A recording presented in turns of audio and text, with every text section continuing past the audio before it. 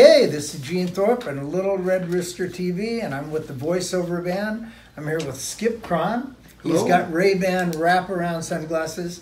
This is Al Purdy. I've got glasses. Al Purdy's got glasses too, but he didn't put them on yet. Not yet. And we're here with Steve Archer from the Lincoln News Messenger, and he's a writer extraordinaire. He's going to do a little interview and article on the band. So, Steve, but before we get started on that, what is your background in journalism and that type of thing? How did you get started? Well, I got started, it's an interesting story. I was a political science major at American River College, and a girlfriend of mine had read English paper I was ready to turn in. She said that I had a very journalistic style. I thought I would follow up on that because she was a very bright young lady. And I was also looking for a way to stay in politics without becoming a member of either party.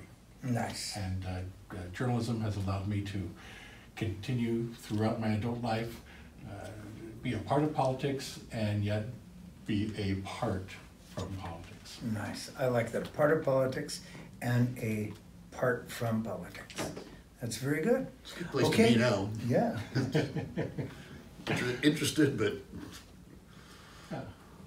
So one of the things I was explaining to the guys, you know, like the way the Beatles did their interviews, they always had these nice looks on their faces. They were so handsome that they always had this, see, like this one right here. Anyway, go ahead and start your interview then. Okay, and just for my benefit, if we could, as much as possible, not talk over each other when we're answering the questions, and for lack of a better process, let's start with Al and go to Gene and then Skip throughout the course of the interview. That'll just be easier on me to keep everybody straight, and I think it'll make it a smoother interview to follow in the video. Very good. Okay, so starting with Al. How old were you when you first started playing music, and what was the instrument that you first picked up? 12 and trumpet. Wow. Actually, no, I take that back. Let me change that. 10 and piano. Okay. Wow. Yeah. And so I'm guessing that at 12 you also picked up the trumpet. No, there was a process there. I was practicing the piano endlessly. I hated it. I went to school in Indiana in the 50s, and a boy that played piano was not cool. And I just couldn't get any of the stuff. I couldn't get the left hand and the right hand. I just couldn't get it. So I kept going to this ancient lady that was the teacher every Wednesday night after school. And, you know, God, we had the John Thompson's beginner method. And she'd write the date, like 9/15/55. Carry me back to old Virginia. Practice this and we'll do it next week. Next week I didn't have it any better than I had it this week. She'd scratch it out, 9/22/55.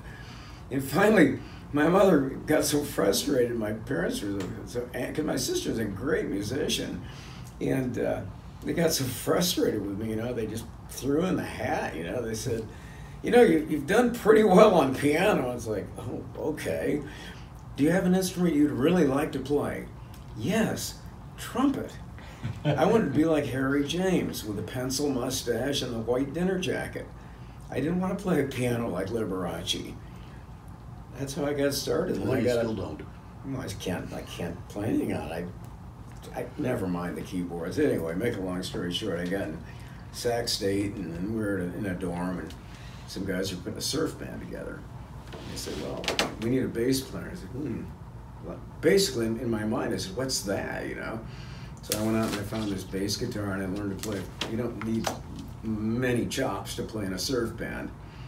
And that's how I got started. I was about 18, 19, and progressed from there to playing in beer bars and failing in college. And, you know, I was making $25 a night at the Zombie Zula, so what did I need a stinking college degree for? Anyway, so here we are, what, 50 years later, guys? And that's my story. I'm gonna have to stick to it. All right. Thank you, Al. Yeah, of course. Gene, same question for you. Well, okay, my dad was a professional piano player, and we lived in New York City. And the first thing I can remember are guys coming up and down the stairs. In fact, I remember them carrying up the piano up the stairs. And then trumpet players and different musicians would come up. And my Uncle Tony was an acrobat in the circus. My dad played for a circus. And so at 2 o'clock, 2 years old, I started singing Cruising Down the River. That was my first song. Then my dad got me a xylophone and some records, and we lived in the 3rd story in Stillwell Avenue in Brooklyn, New York. And I took the records and I threw them like frisbees all down the neighborhood. And that was my start in music. There were guitars around, but the xylophone and the piano, I would always tinkle on both of those.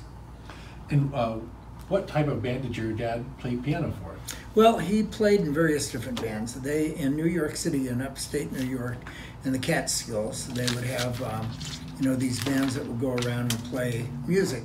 And my dad couldn't read music, but if no one knew, he'd put the music in front of him and he'd watch the guitar player's hands, the bass player's hands, and all of this, and he had a very good ear, and he would play along, and nobody would know unless they had him read sheet music as a soloist, and he didn't know the song before. So, but he played in all different kinds of bands. But the circus band, they'd have trumpets and calliopes and stuff. Yeah, and he was a piano player, so that was it. Okay. Yeah. And do you happen to read music yourself? No. Al is probably the most music theory guy in our band. Okay. That's not saying a lot. Skip, how about you? Oh, I'm not sure how old I was, whatever, 5th grade, whatever that is. And I played tambourine and was the front man of a band called Hedrick's Henchmen in Arlington Heights Elementary School. We won the talent show playing Hey There Little Red Riding Hood by Sam the Sham and the Pharaohs. At least that's my recollection of it. And I realized that in my career, I could probably play drums as good as the guy playing drums for us. So I started playing drums and just been at it ever since. I actually have a picture of him at that talent show, and I've got it posted on the website, and I think I'll get it out and put it into this interview. I like that idea. Yeah. I like it a lot.